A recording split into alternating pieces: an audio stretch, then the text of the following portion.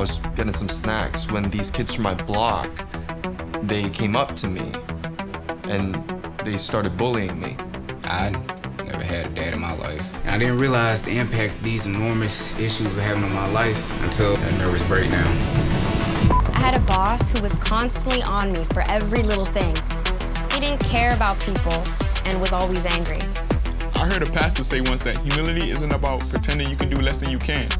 It's about being honest about what you can actually do. Could compassion be all we need? That sounds like freedom to me.